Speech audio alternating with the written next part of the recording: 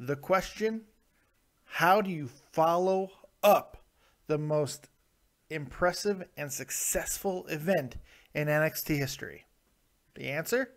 How about 90 more minutes from Brooklyn? How about that? Let's get into it. NXT review right here on Dead on Dave Productions.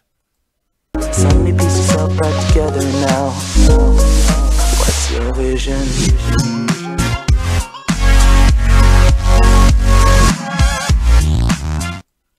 That's right, that's right. This is Dead on Dave, your boy. Welcome back to the channel. How you guys doing?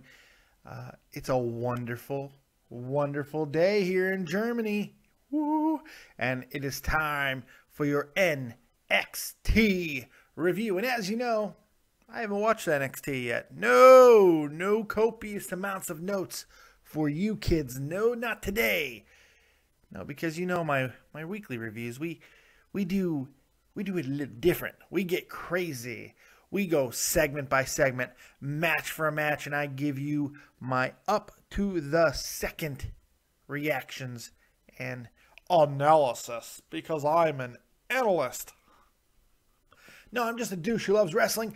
So let's get right into it. Let's jump it on, strap it in, buckle it up, and all those weird things people say. Let's jump on the rocket ship to NXT because we're getting 90 more minutes from Brooklyn, and I, for one, am excited for it. This should be really good. Should be a lot of fun. Should be interesting. And I'm gonna shut up and let's start watching it. Here we go. Okay, about 5 minutes in, and there's already something to talk about. The match between the 8-man tag between Enzo and Cass and the Mojo, Rowley, and Woo Zack Ryder versus their opponents. I don't want to say all their names. Gable, Jordan, and the other two.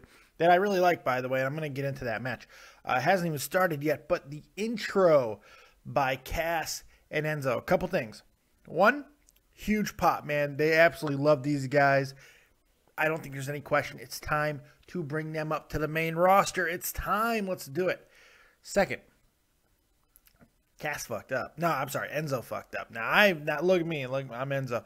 Enzo seemed to get way over emotional, and he messed up his lines. And man, that's a little worrisome. I can understand. Look, maybe it's a little bit of, it's understandable. It's understandable, but it was a small mistake. Bona fide and bona fide. He said it twice. That's fine. But I mean, look, these are the type of things. You might not think this, but these are the type of things that Vince and the WWE really look for. You get a high-pressure moment. You can't crack. You have to deliver, especially what you're most known for. You've got to deliver. You cannot let the crowd. You can't let the crowd or anything else distract you from delivering. So I don't think it's a big deal. I just thought it was worth pointing out. It's just something to keep in mind. Maybe it's not time. No, I still think it's time to bring them up. Well, maybe that's why the Dudleys are here. Maybe it's one of the reasons why the Dudleys are here. You don't have to rush up the tag teams. It seems like we have a new revolution going on. Uh-oh, God, scary term. But of tag teams in the NXT, all these new tag teams that are forming, and this tag team tournament that's starting out, all this stuff. So maybe there is something here going on that we haven't put it all together yet. I don't know. Let's find out. But let's get this 8-man tag going and watch that, huh? How about that? Hey, 17 minutes and some change in. The match is still going on between the 8-man tag. It's really good and everything's going well and everything. Something I just want to talk about for a few minutes. A little bit of a rant. This is just something that bugs me. And most people are going to be like, oh, fat man, you're being stupid. And that's possible because I am pretty stupid. But this drives me nuts. We've had a week where we're getting a lot. And I know it's been all Brooklyn. It's been all Brooklyn, and I get that. And it's a crowd that knows what they want, and blah, blah, blah. And that's great. But this whole we want bullshit, it drives me insane. It really does. There is no reason at the beginning of a match to disrespect all the other competitors. Look, don't get me wrong. I understand where they're coming from, but it is a sign of disrespect when you have some other people in the ring trying to do their thing, and then we want Enzo, we want Cass, we want this, we want that, we want Sasha, we want Lana, we want JBL, all this stuff. I get that it is a form of protest in some ways. Look, I understand all of the reasoning behind doing it. I think sometimes it's completely warranted. I think other times it's not.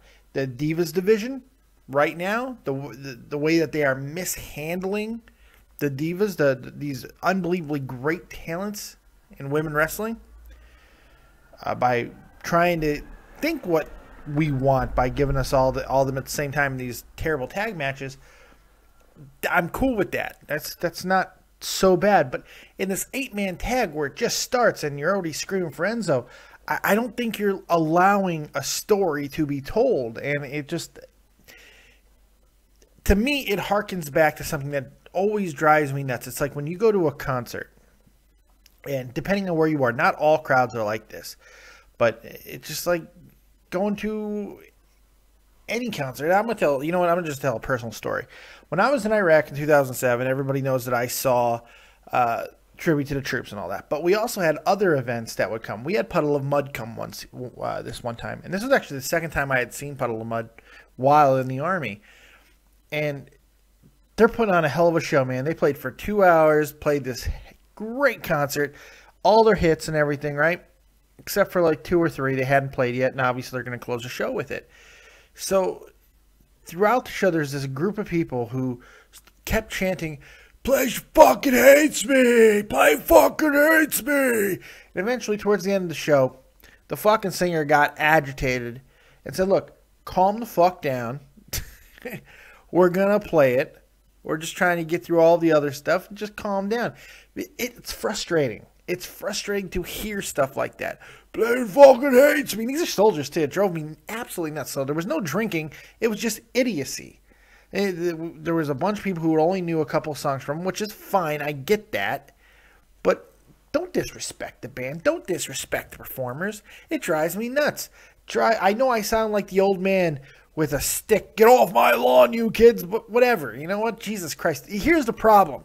There's not enough old men saying "get off my lawn." Now those old men are vilified because, "Oh, you're out of touch." Fuck you, I'm out of touch. I know what I like and I know what I want and I know what I think is disrespectful. And you know what? When you go through the history books and you look back, you find out these things categorically and historically hold to be true. Anyway, rant over. Let's get back to NXT because that's what you're here for. So let's get back to the match and check out what's going on with Cass, Enzo, and all the other guys, since everybody wants Enzo so much. And now you're getting him too, by the way, because the first 12 minutes of this match has been a beatdown for Enzo. Really good match, by the way, so far. A lot of fun. Enzo takes a beating like nobody else. So let's get back to it and see how this match ends. So about 20 minutes in, and we got the finish to the match. Enzo and Cass getting the victory with their Air Enzo maneuver. So they get the win for their team. Mojo and Zach, the Hype Brothers. Excuse me. And Enzo and Cass get the victory over a very game Wilder, Dash Wilder and Dawkins and Gable and Jordan. First, I want to give a little love to Chad Gable. I love this guy. Olympian, great wrestler. I absolutely love him. Love Jason Jordan, too. Actually, I love all 4 of those guys, to be completely honest. Wilder and Dawkins, I really enjoy as well. And they said something in the show that I said last week, and maybe even 2 weeks ago, that how Dawson and Wilder remind me and remind a lot of people of the old throwbacks, the Brainbusters. They went back to Arn Anderson and Tully Blanchard. I was like, yeah, okay, Minnesota Wrecking Crew, Brainbusters, Olin Arn. Yeah, absolutely. I could see all of that. 100%. I really do like that team quite a bit. But I think a lot of people are just making it because of the jackets, to be completely honest. Which, by the way, I think we need more of. I love those jackets. I love them. I love them. Old school. Reminds me of Larry Zbyszko. Yeah, I love it. So anyway, really good match. They gave a lot of time to it. It was a good way to kick off this 90-minute special. I'm going to call it a curtain call for NXT because that's what it feels like. It feels like it was just a good way to say goodbye, and it's going to be interesting to see how they edit it. And now NXT is adding more and more tour dates. They're going to Texas coming up in September. So, I mean, all kinds of stuff's happening. So it's going to be very interesting to see the evolution of NXT. So what do you guys think of the first match? Let me know in the comment section below. Also, if you're just sitting there doing nothing, go ahead and hit that like button because likes are free. Also, go ahead and hit the subscribe button. Subscribe to the channel. We're 1,235 subscribers strong. Thank you guys very much. You guys are kicking ass, taking names, and helping this channel become one of the most popular and hot new wrestling YouTube channels in all of the YWC. So for that, I thank you. If you want to support the channel other ways, you can go ahead and pick up some copious gear. Go on over to www.deadondave.spreadshirt.com and get your copious gear. The shirt, copious club shirt, which is even cooler. I'm going to buy one of those soon. And the copious mug. Drink from my face. Also, you can go ahead and write into the description box of this video and donate to the channel if you are so inclined. Give the fat man a tip. It's all good to me. Look, I appreciate all of that. So let's go ahead and get back to the action and check out what is next on NXT. Let's do it.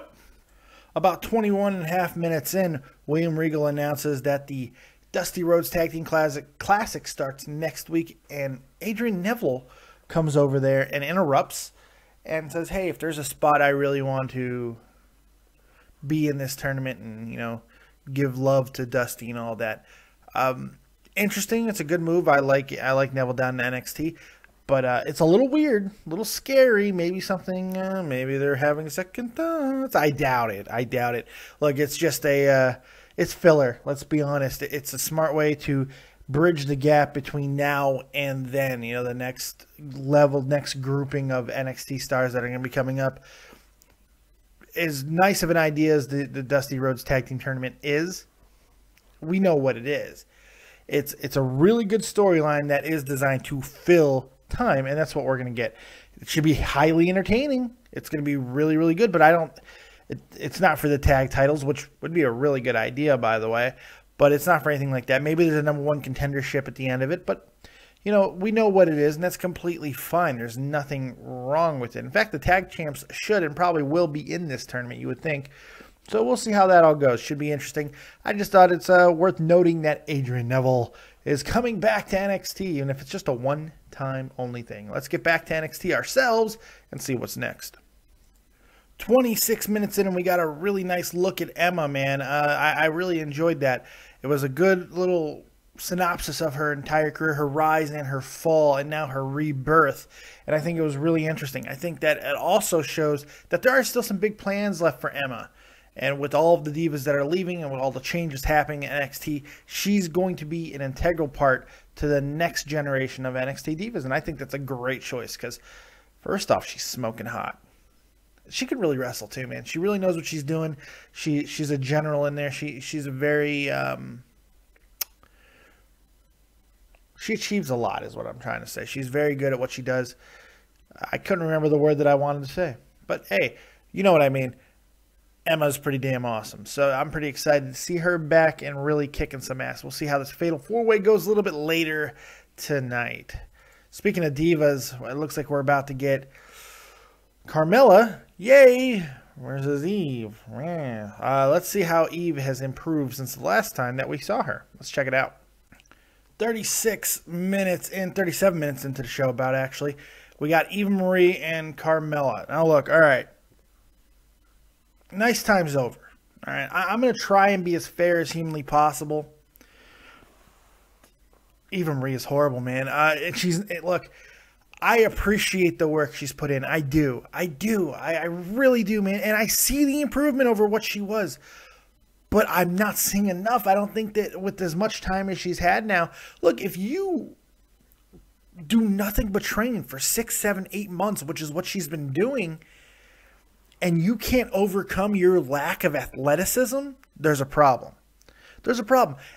She's so slow running those ropes. I mean, oh my God. Her transitions are slow and sloppy. And the thing was, Carmella, as much as I enjoy her, she's not good enough to mask Eva Marie's shortcomings. And so it was a really ugly match, and the Brooklyn crowd absolutely ate Eva alive, man. That was ugly. You could tell they edited some of the chants too, because I guarantee it got a hell of a lot more ugly. The sliced bread number 2, it's ugly when she does. It's slow. You can't walk up the ropes as slow as she does.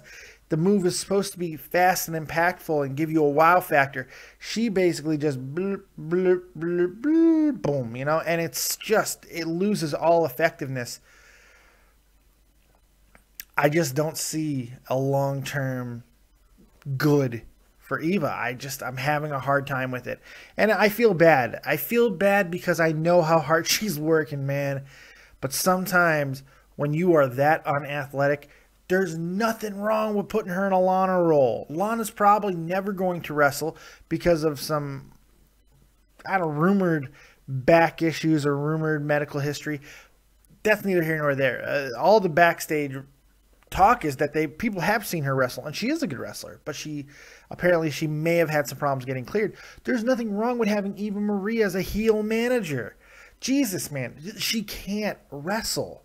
She can't. Focus on getting her better on the mic. Focus on getting her to be Sunny.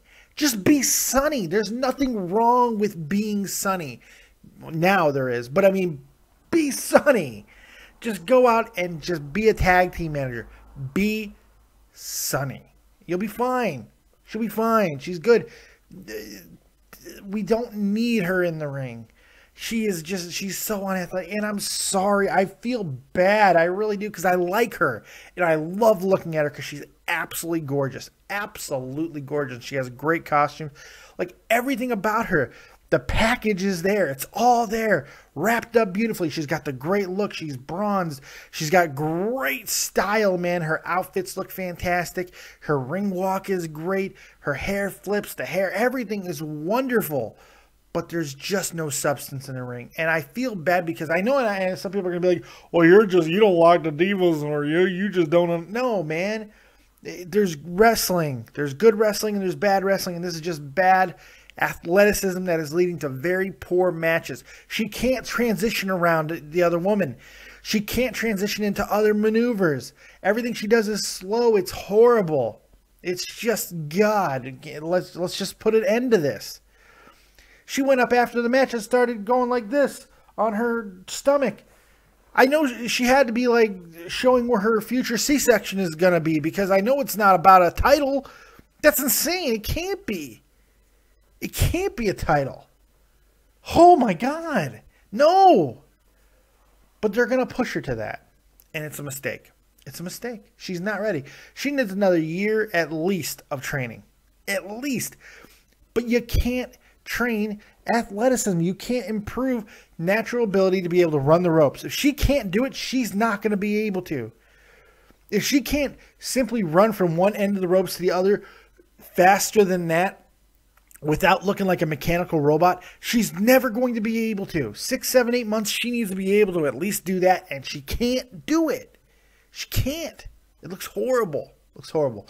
And she's going to continue to get eaten alive, and eventually it's going to affect her for being viable in any other capacity, and that is on WWE. It's short-sightedness and stupidity by WWE if they continue to let this happen. Pull the plug now. I'm sorry. I love Eva Marie, but Jesus, it's done. It's over. All right, let's move on. Let's see what's next on NXT. All right, in more diva anger, I got another thing I got to talk about. We just got a segment from Dana Brooke and Miss Emma in the back, and it was absolutely horrible. Emma was unintelligible. You cannot understand a word she was talking about. Dana Brooke looked ridiculous and sounded even worse. I don't know what to say.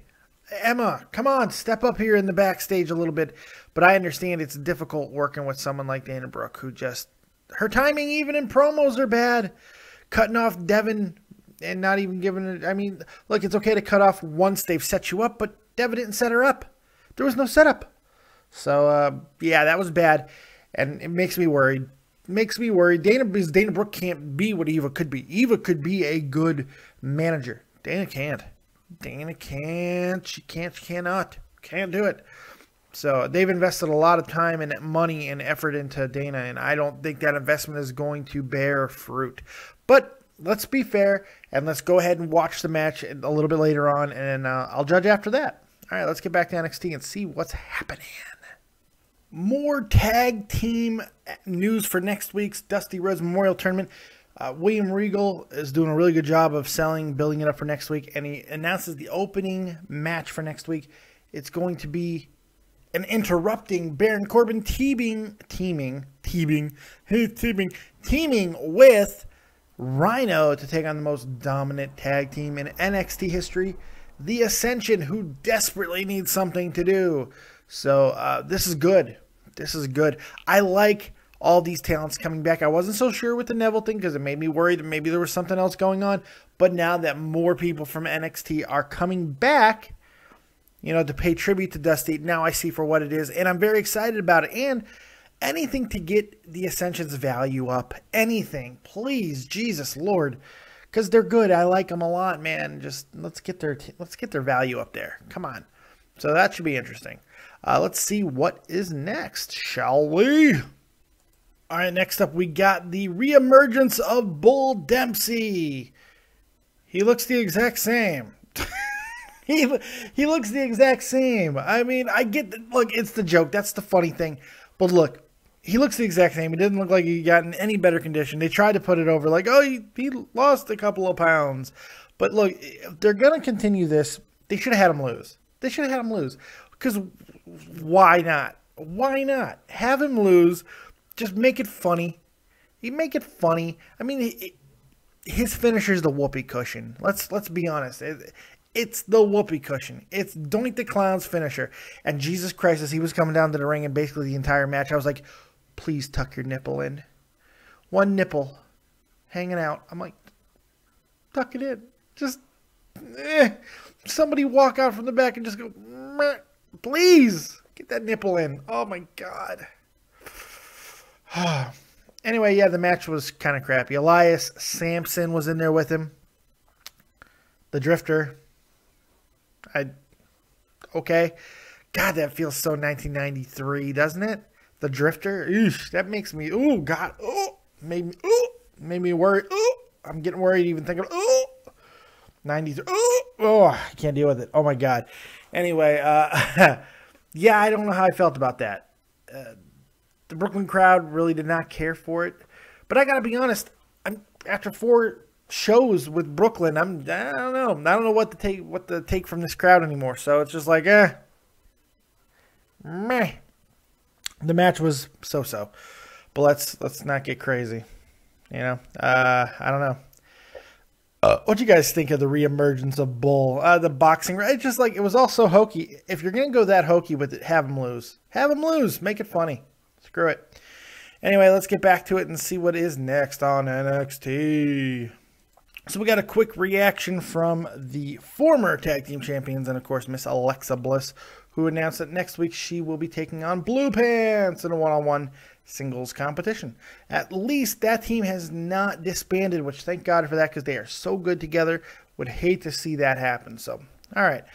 Looks like main event time, which is the Fatal 4-Way Divas match. Let's see if it's any good. I heard that there was a botch here. So let's see what happens. Oh, my God. Oh, my God. Really? Oh, God. Oh. Whew, okay. Well, well, that was horrible, man. That Fatal 4-Way. There were some good moments with Charlotte. Like, if Charlotte and Becky were not together doing something, that was god-awful. Well, everybody was wondering what the botch was. Where there was the botch? How was the botch going to happen? Well, the botch ended up being somebody not making a save and the ref counting the 3 on the wrong person because somebody didn't make a save. And everything that I read was one diva was not ready to make the save, and it wasn't really hard to figure out who was going to be. And then, yes, it was Dana. Dana not anywhere near where it's obvious where they were positioned in the ring that this was supposed to be Dana just pulling Emma off of Becky, which was going to lead to more strife between those two, and then they would implode a little bit, and then we'd have the finish that we ended up seeing with Becky and Charlotte hitting the double finisher. I bet they were both going to get the win. I bet that was the planned finishes. They were both going to get the win, double submission, something like that. I have a feeling that's what they were going to do, because that was ugly, man. Dana Brooke was horrible. Almost every second she was in this match, she looked terrible. Terrible. I hate her stomp. She does this weird stomp where her entire body leaves the ground, and she stomps on the ground as she stomps on the person. It looks, oh, God. Like, is nobody helping this woman? Look, this was an interesting NXT. There were some really good moments, and there were some really bad moments. I thought all the recapping of NXT TakeOver was really well done. The voiceover work by Corey Graves and showing the really cool, smoky, grainy, vintage look of the highlights I thought was really good. I thought they set up next week's NXT fantastically. But if I have to judge off of what I saw tonight from match work, other than the first match, it was absolute garbage. Other than the first 8-man tag that we saw tonight, it was horrible. Horrible wrestling. Horrible. Not bad. Horrible. It was really, really subpar, and I'm a little bit disappointed to say that. So I give this episode, I give it a 5. I give it a 5, and I think it's a generous 5. It's just, I was not feeling it. It was just, I don't know. I don't know. There are things to like from it. Don't get me wrong. A lot of things to like from it, but there's just not enough. The way more bad that outweighs the good. It's just how it was. What did you guys think of this week's NXT? Am I being too harsh on it? I don't know, because both women's matches were just god-awful. Look, we know what we're going to get from Charlotte and Becky. That's fine. But you can't have a fatal 4-way and then basically try to cut out 2 members, because every time that Emma and fucking Dana was in there, it was horrible. Horrible. I don't know. Maybe I'm a dick. I have no idea. Let me know what you guys think in the comment section below. Not on if you think I'm a dick, but what do you think on what you think of NXT this week. Other than that, that's all I got. Make sure you support the channel, like, subscribe, and share. Check out Joe Cronin Show, the Joe Cronin Show on YouTube. And, of course, my good friend Tommy C. over at Shot from the Point, the most badass hockey podcast in all the known land, makes his return this week. 2 weeks of vacation. He goes back to Shot from the Point Live. Make sure you check that out as well. Other than that, that's all I got. I'm your boy, Dead on Dave. Thank you for joining me. Like, subscribe, and share. And as always, if you don't have talent, have talented friends. Peace.